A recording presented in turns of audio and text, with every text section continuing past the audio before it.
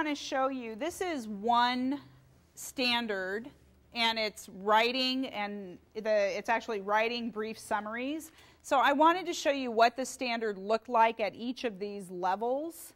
So you can see that for an emerging student, this is again grades 9 and 10, they're asking them to write brief summaries using complete sentences, and they tell you, that they can use notes or graphic organizers in what they're writing. And then you'll see we go from brief to increasingly concise. And again, they can use notes, graphic organizers. And then we go from brief to increasingly concise to clear and coherent.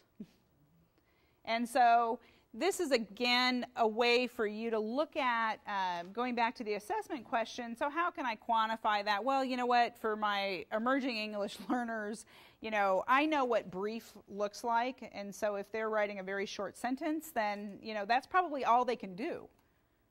Again, these are aligned to the Common Core, and they've been ramped up quite a bit. For those of us that are familiar with the old ELD standards, these have been ramped up quite a bit.